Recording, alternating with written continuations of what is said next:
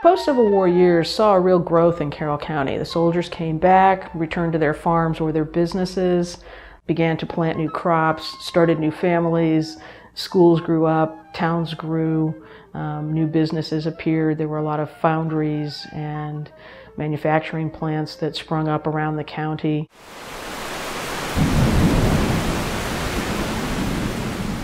Where water was productively powering the mills, it also showed its destructive side to the town of Sykesville. In 1868, there was a flood that hit town that really just changed the course of where Sykesville was going to be on the map.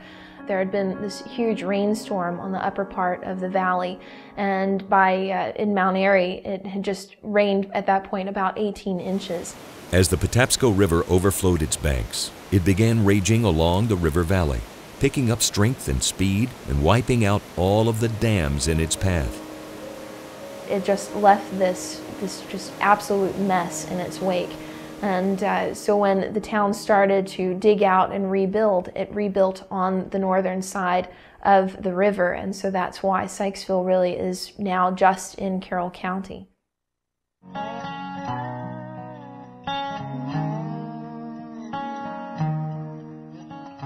One of the interesting stories about African Americans in Carroll County has to do with a man named Sebastian Boss Hammond. He was born a slave, and we're not quite sure who taught him, but he learned how to do stone carving. And his owner would have Boss doing stone carving for other people, and then the owner would keep the profits from that. But he apparently let Boss keep some of the money as well, because Boss eventually saved up enough money to purchase his own freedom. The freed African Americans would locate in a village of their own or at one end of town in a 4 or 5 housing lots together. And then they would work with the local industry or work in households in that community and serve as a small community. Usually with their own church and their own social traditions.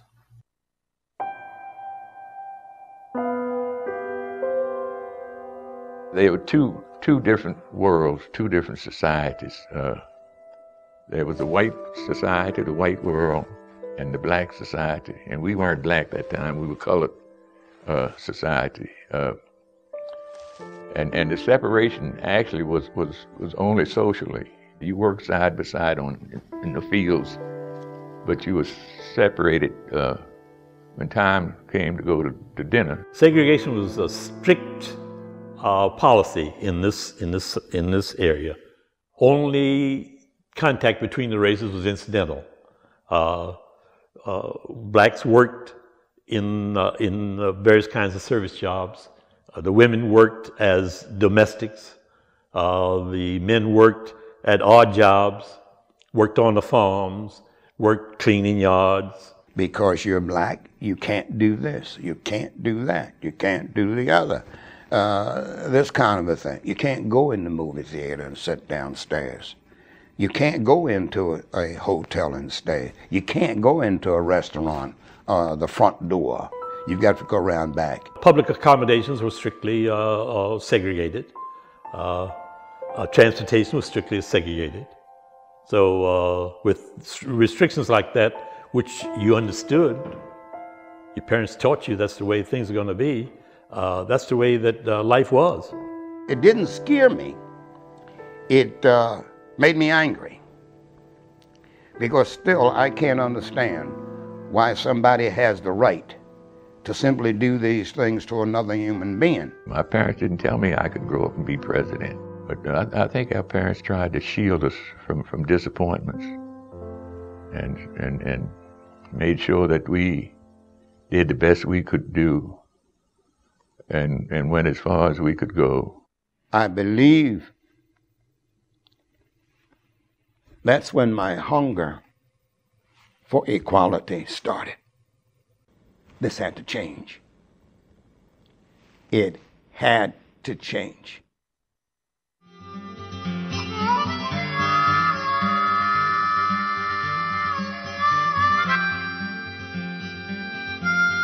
As the county developed and the nation developed, we began to get railroad transportation as the major form of an economic driving force. And all of the communities in Carroll County wanted access to the railroad.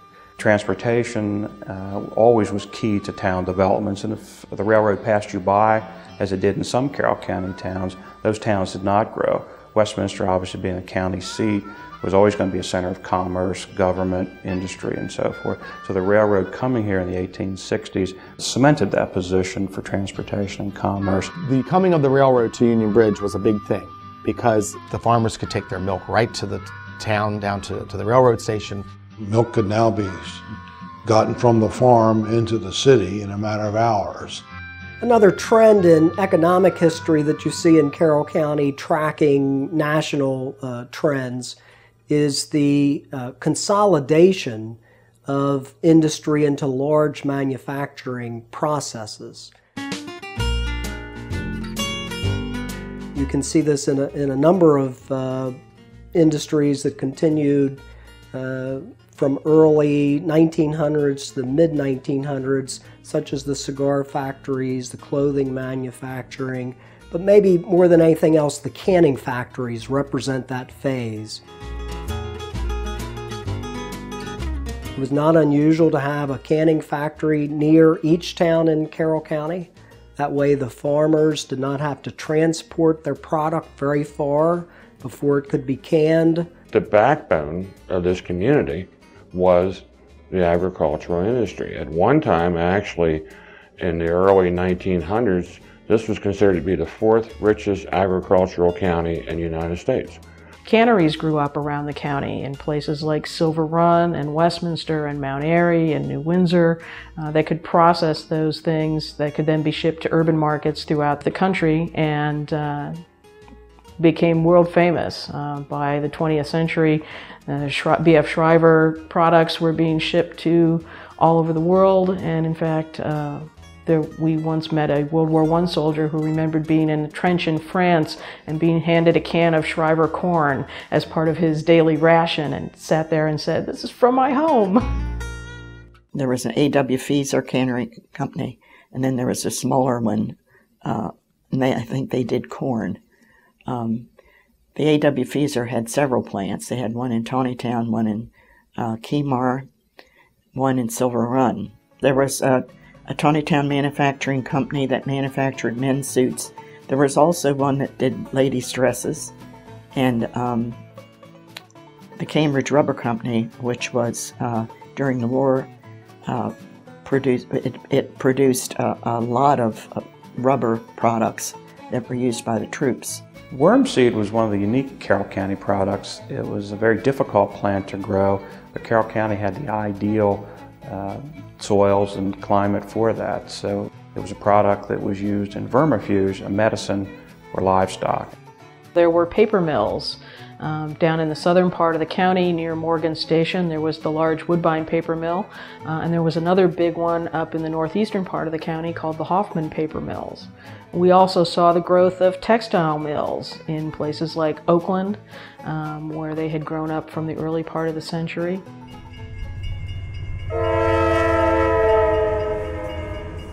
As sister cities, both Manchester and Hampstead vied for access to the railroad. But Hampstead was able to get a rail line earlier, and then it became really the economic center of the area. In response, Manchester's industry changed to be an industry that did not need heavy transportation.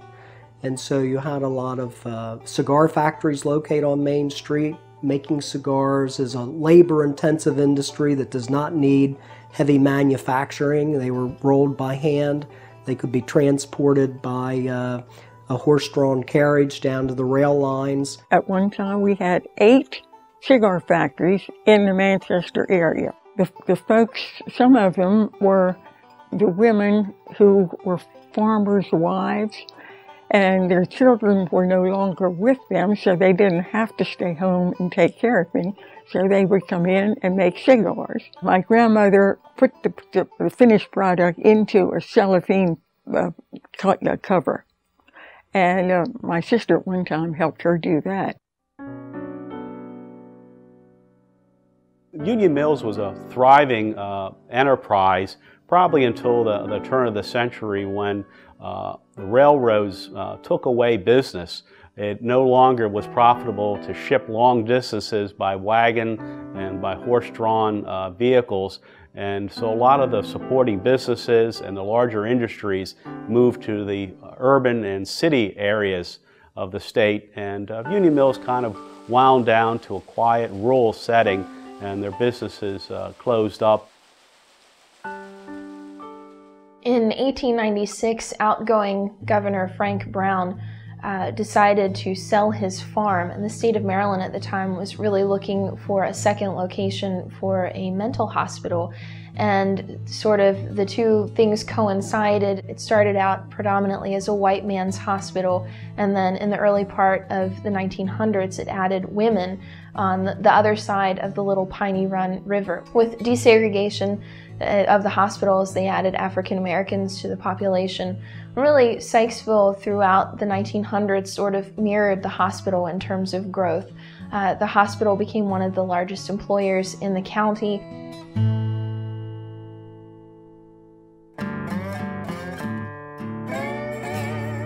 The Union Bridge area has a history of having large limestone deposits. It's part of a formation called Wakefield Marble. It's an area that's been used for that limestone for many years. Farmers have mined it and burned it for field lime. These limestone deposits were noted to be ideal for the manufacture of Portland cement. A local businessman, B.T. Scott, immediately saw the opportunity for a great investment. The investors that came together and formed this new company called Tidewater Cement Company purchased about 200 acres, several farms on the south side of Union Bridge, came to an agreement then with the Western Maryland Railroad to run rail tracks into the site of the facility, and began the process of designing and constructing a cement plant. The construction there started in 1909, and they were manufacturing the lime in 1910. When the cement plant construction began, hundreds and hundreds of workers poured into the town. In fact, the railroad had to change its schedule so that it would coincide with people coming to town for the start of work shifts during the construction. All of the economic benefits of those jobs accrued to the Union Bridge community and area. In 1925, Lehigh Portland Cement Company bought the Tidewater Portland Cement Company. Over the years, Lehigh has expanded and modernized, becoming the high-tech plant that it is today. When we talk about the ordinary life of Carroll County residents, that doesn't mean that there weren't people who became prominent in their fields in the county. A good example is William Henry Reinhardt, a late 19th century artist and sculptor. He was raised in McKinstry's Mills outside of Union Bridge. Of course, there's a lot of limestone here and marble. And so he started doing some sculpturing work, and then he got involved with the Walters family from the Walters Art Gallery. He later went to Baltimore and studied in a studio, and then was recognized as a major artistic talent in America at the time, and is known for some major works in this region, including the brass doors at the Capitol were his design. He did the statue that we have a copy of at the town square for Mrs. Walters' grave over at Greenmount Cemetery. He did a lot of things for the Walters family.